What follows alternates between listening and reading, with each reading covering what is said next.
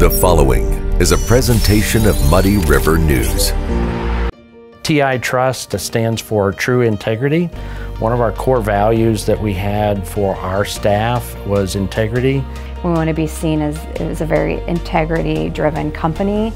We've been doing trust services as an organization since the 1950s. It's all based on what's in the best interest of the clients. At the end of the day, it's about serving that client and getting to a result that they need. Welcome to another edition of Muddy Rivers Business Spotlight. I'm Ron Kincher. We have Suzanne Ellerbrock from Golden Bridges with us. And of course, this is brought to you by TI Trust. So, Suzanne, welcome. Thanks for joining us. Thank you. So the first question is, what is Golden Bridges? Oh, wow. That's a really tough one to answer. I know, but we'll get it started. All right. So our purpose is to assist individuals with downsizing, organizing, and relocating. That's it in a nutshell. But there's so many different facets of it that we can do.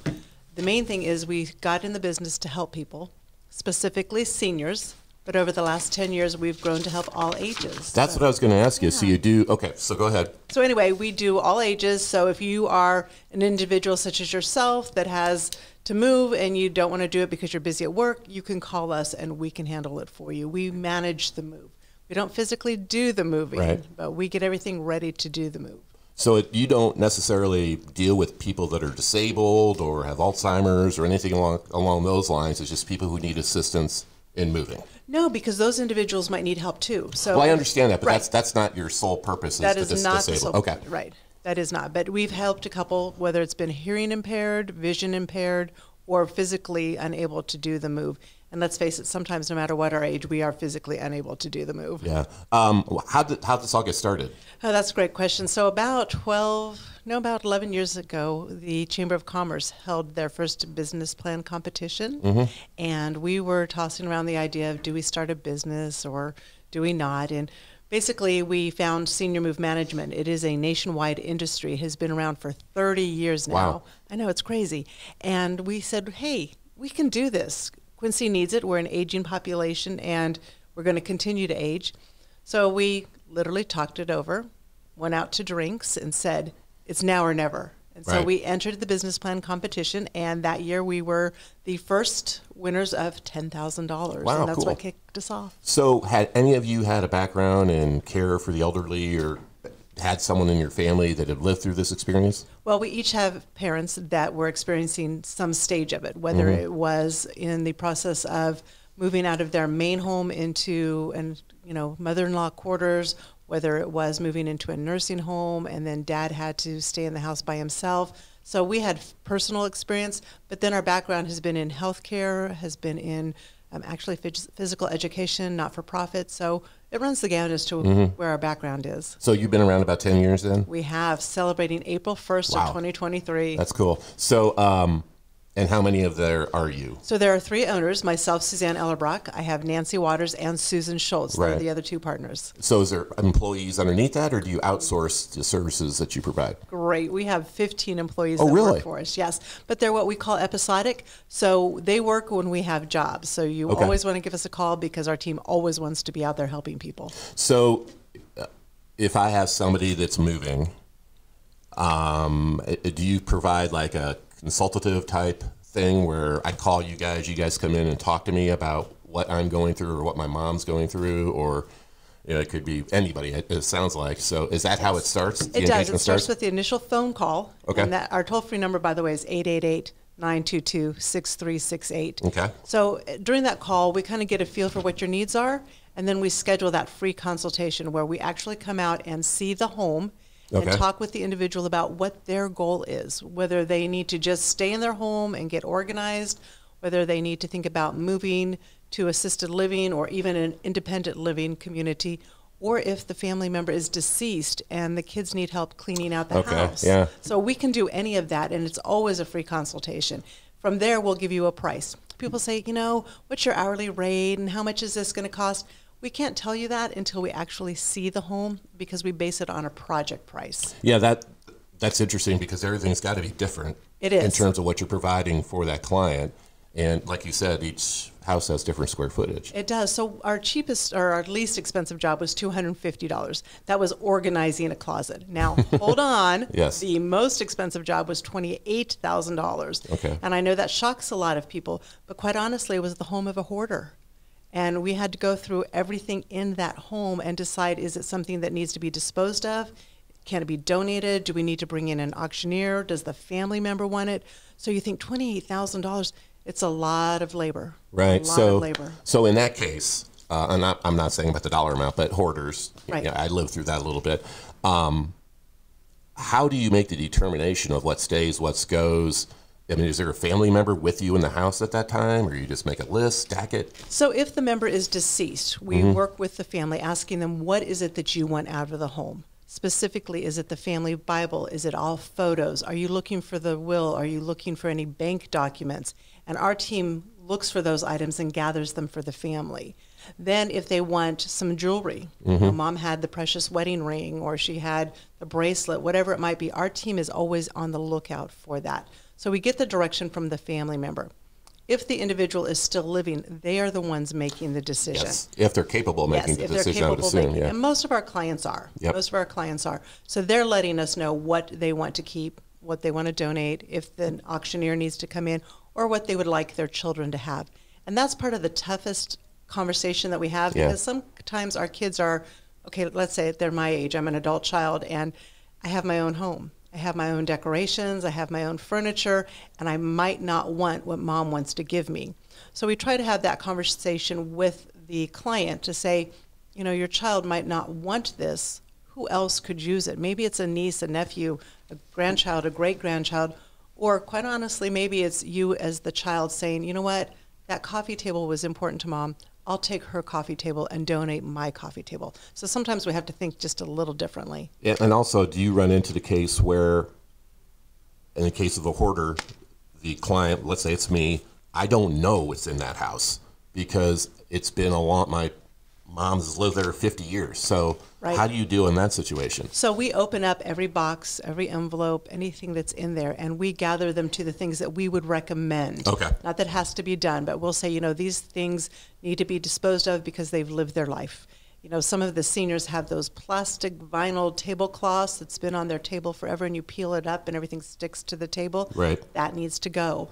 You know, tea-stained doilies might need to go, the paper ones. Just things that we know through our years of experience that you don't really need to hold on to unless there's a sentimental value that we're not made aware of. So we will sort it into, this room is what we recommend for donation. This room is what we would suggest for auction. This is family items. But then trusting that we're going to dispose of those things that really need to be disposed of. How hard is it, though, to go through somebody's past? I mean, you're in a house that somebody's lived it 40, 50 years and, you know, they had passed away. I would think that'd be a little bit emotional when you come across these maybe old baby pictures and stuff like that. It can be very emotional for our team, but not as emotional as the family. So if the family's going through it, they're going to spend hours and hours having those memories. We're going to take the time to appreciate what they are, but then we're going to move on from them. We've read love letters, we've read hate letters, we've read Right. all sorts of things, but we're able to move through it because it's not our belongings. So we have that objectivity. And quite honestly, our biggest competition is the family, the do-it-yourselfer. But the hours that you will spend as a family member going through all those things might not be of value to you. You might want to consider hiring Golden Bridges.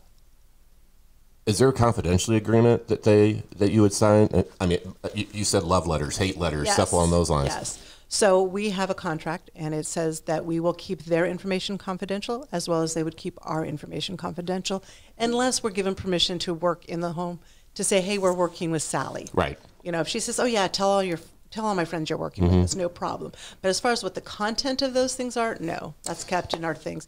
And we are licensed, bonded, and insured, so we have the protections needed, you know, for our company, and we just keep those secrets to ourselves. So in the case where the individual is still alive and is going to a nursing home or assisted living or something along those lines, do you provide consultative services helping them pick those places or what type of care that person should get Do you provide those type of services? So we Because those can are some of the provide- hardest decisions. They are, and we have been known to take the individual to the different communities in town so that they can meet with them and see the space, have a meal, because that's really important Yes. to a lot of our seniors. They need good nutrition. So we have done that. Most of the time when a client is calling us, they have made the decision to move and they've made the decision as to where they are going. Okay. Then we just honor that decision. Part of the toughest part of our job is sometimes getting them to understand that the space is different. And so the big, oversized couch that they currently have in their home is not going to Yeah. fit in the living room of their new one-bedroom condo. It's Right. just not. And that's a tough conversation that we have to have frequently because we just can't visualize how that's going to fit. So our team will go to the new home, they'll take measurements of the furniture, and then they'll work with the client to decide, yes, this will fit, but then you don't get any other chairs. Right. But how about these 2 chairs and maybe you can buy a new love seat, Mm-hmm. something like that. So we give them direction, suggestions along the way. But again, ultimately, it is their decision, it is their belongings, and it is their home. Where do you draw the line in that consultative service aspect of it? Do you recommend they go to a certain place, or you just provide the options? Do you get involved in the financial aspect of how much these places cost? Great So where do you questions. draw that line where we don't do that? We draw the line at finances. Okay. We don't want to know your finances. We don't want to know your, we want to be aware of health conditions, such as if you have hearing issues, if you have oxygen, those types of things. But we don't need to know the nitty-gritties of your medical Mm-hmm. information. As far as where you're going, that's up to you. I mean, it really is, but we'll provide the options and let you know. Do you do the pricing for them also? We do not. Okay, so that's a negotiation between the family and the provider then. Right. You're the just senior kind of a community, liaison right. then. Whether they're going to Okay. assisted nursing or independent, that's between them and their family and the community that they're moving into. So, do you offer a service? Let's say I have my mom and dad are coming from Florida to stay with us for Christmas, but I'm not sure my house is ready for someone like that or a couple like that. Do you come in and make sure, I hate to say the word safe, but my house can accommodate an elderly Excellent. group? Yes, we do. As a matter of fact, Susan Schultz has been certified in what we call NASM at Home.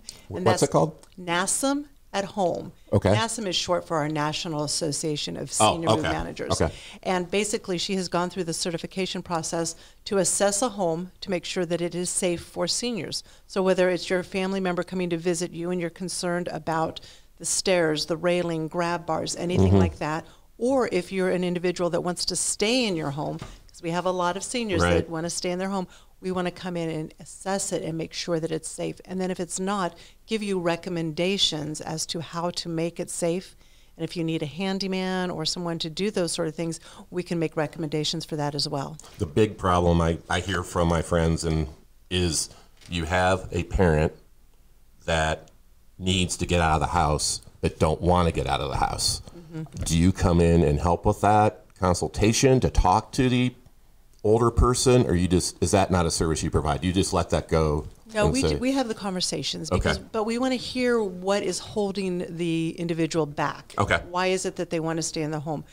You can't make them move. I know, You that's the hard cannot part. Make them move. And I recently went through that with a mother-daughter, and the daughter really was worried about her Mm-hmm. mom. She'd been falling. She wanted her to go into an assisted living community, and they'd chosen the room, and they've hired us.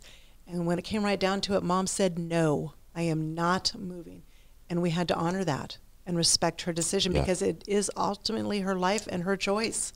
Do you So- get, and another one I hear a lot about, do you get involved in the you can't drive anymore situation? Absolutely not. You do not? Okay. Absolutely not. Okay. That's between the family. And quite honestly, your medical professional should be the one that makes that determination, because you can go in, if you're an adult child and you think your parent's having issues, go to the doctor's appointment Okay. with them. Yeah. Go and hear what's being said or voice what you're noticing so that the provider gets a full picture. Because quite honestly, sometimes we might not tell our doctor everything, but you as the adult child might say, "Well, Mom, remember last week when you hit the mailbox?" Yep. Those sort of things. But it was snowy. I happened to slide. I mean, right, that's right. okay. You mentioned $28,000, and that was on the high end, obviously. yeah. So, I guess the question I'm asking is your service available to all people of all economic states or Sure. because you know that's a lot of money. It is a lot of money. And I know that's at the high end, but are you open? I'm assuming you want to hear from anybody and everybody. We do. But do you? Sometimes we cannot help those that have lesser financial needs, but we do reach out to other agencies within the community because sometimes the unmet needs from the United Way might be able to help with some dollars. If at all possible, we'll have conversation about payments, you know, so that people can make payments for the services, because ultimately we want to make sure that they're in the right environment. But as a business, sometimes we can't help everybody. Right. You are for profit. We are for profit, so sometimes we question that, but no, we are for profit. But the reality of it is most people that value service will value Golden Bridges. Those that don't want to spend their money because, you know, they want to save it for whatever, right, they're not going to value what we do. But if you value your time and you know that it's worth hiring us so that you can take care of mom and dad in a different manner, we encourage the adult children to just be with mom and dad. Our time is limited. Whether we go first or they go first, our time is limited. So why not let us take on the work? Why not let us have the tough conversations with mom instead of you saying, Mom, just get rid of it. Well, mom can't just get rid of it. She worked hard all of her life to do that. We had one client, we moved from Jacksonville over to Champaign, and you know, we were trying to get her to understand the space and that she didn't have all this room. And she basically looked at us and said, you don't have to live there. And she was exactly right. Yes. We did not have to live there. Our goal is to make sure they're safe and they're surrounded by the things that they love. But again, she lives there, not us. How hard is it, and this is my last question, how hard is it for you to keep your emotions out of it? I think it would be very difficult to have that meeting and not go into your car afterwards and start crying. There are times. I think that would be hard. Times it is, and thank goodness that we have a support team of the 3 partners right, that we can vent with and share the stories with. There are many tears, hugs, but there's also a lot of laughter. Right. For people to find out more about you, you do have a website. We do. What is the website? It's goldenbridges4u.com, and just to note, it's the number 4, right, then you.com. So Golden Bridges for You. And then there's our Facebook page, and we put a lot of tips out there on Facebook about it. Decluttering yourself. Start the process now. Don't wait till you have to move. Start now. And then, of course, our toll-free number just for that conversation, 888-922-6368. Thanks for coming in. This is interesting. Appreciate it. Thanks for having me. Have a great day. All right, that's Suzanne Ellerbrock from Golden Bridges. I'm Ron Kincher. Thanks for joining us for the Business Spotlight, brought to you by TI Trust. TI Trust stands for True Integrity. One of our core values that we had for our staff was integrity. We want to be seen as a very integrity-driven company. We've been doing trust services as an organization since the 1950s. It's all based on what's in the best interest of the clients. At the end of the day, it's about serving that client and getting to a result that they need.